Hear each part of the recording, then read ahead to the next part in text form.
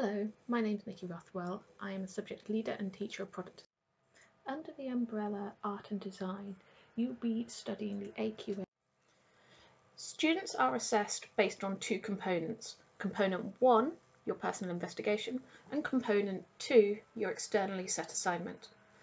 Both of these are worth 96 marks, and Component 1 is worth 60%, and Component 2 is worth 40%.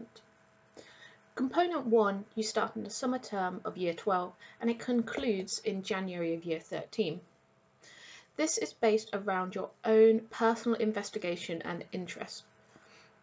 It is a non-examined assessment known as an NEA, and it is set and marked by the centre, which is myself, and moderated by AQA, which is your exam board, during their visit to the centre. This normally takes place in June. In February of Year 13, you are set your externally set assignment. This means the exam board sets a question or a theme or topic, and you are to respond to this. The preparatory period of this is around 40 hours, with a 15-hour supervised exam to create your final response. Whilst it is also a non-examined assessment, which means again that it is marked by the centre, myself, and moderated by AQA, the exam board, the 15-hour supervised exam is not like an ordinary exam where you sit in an exam hall. Instead, you are based in the classroom and you will be creating your work under exam conditions, so no talking to one another, no making eye contact. However, there will be no paper exam for this. All you are creating your own resolution, your own prototype, your own piece of work within that set time. Nor are you expected to complete it in one go. It is set over a number of days. That way it gives a chance for the materials to dry, and also it gives you a chance to rest in between. Because it is a practical subject, it does take time and effort.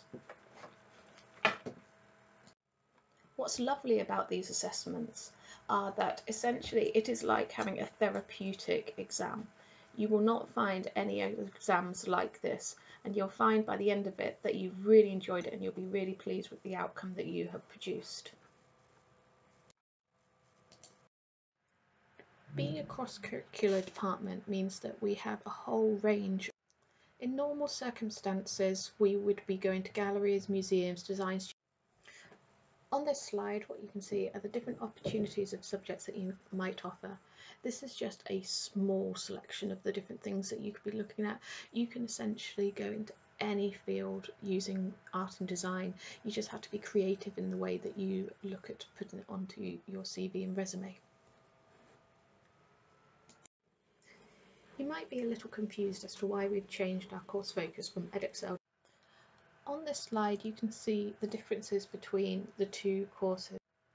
On this slide you can see that you have got 3 lessons a week of product design, which each lasts 90 minutes long. This gives you a total of 4 hours 30 minutes of product design a week. You are expected to complete 5 hours of independent study for each of your subjects, and that is the same for product design. You will also have an additional lesson in the workshop, which will most likely be on a Wednesday afternoon. This will be counted as one of your 90 minutes of independent study time, giving you a total of 3 hours 30 minutes left of independent study time. Take into account the workshop lessons and the independent study plus your lessons, it comes to a total of 9 hours 30 minutes of product design that you'll be studying each week. So now I'm going to go through some of the frequently asked questions. How much time will I be in the workshop? It will be entirely dependent on the... Can I work in the workshop or classroom in freeze? For you. Next question is there much homework? You will be expected to purchase a number of mandatory equipment to help with your study of the course. I will explain these on the upcoming pages. However, if you need any financial help to cover the cost of equipment, trips, materials, please speak to Student Services where they will be able to support you with any queries.